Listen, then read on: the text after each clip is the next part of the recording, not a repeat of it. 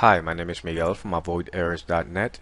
In this tutorial, I'm going to be showing you guys how to backup and restore your Windows drivers. This is only in case you need to reinstall the operating system. If you're upgrading from Windows XP to Windows 7 or from Windows 7 to Windows 8, I don't recommend you to backup the drivers because they might not be compatible.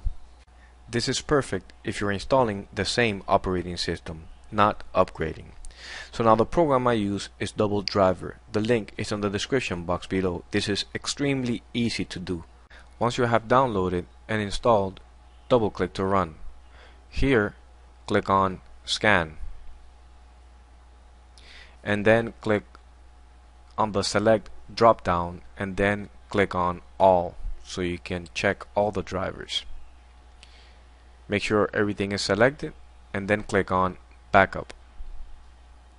Now you can back up to a USB pen drive, to an external hard drive, or to a folder in the network. I'm going to select a folder in the network. So I'm going to click on Browse to browse for the network folder. Remember, you can save it anywhere you like. Once you have selected the destination, click on OK.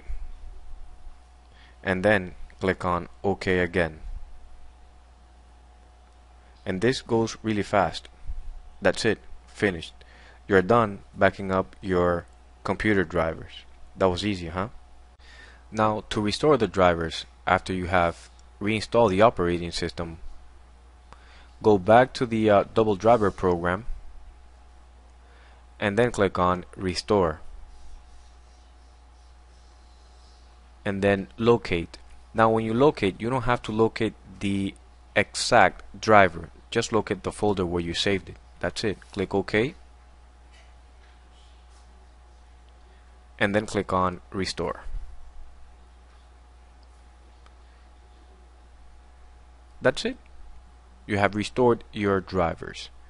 Thank you for watching this video. My name is Miguel. If you have any questions, please feel free to post them in the comment section below. Thank you.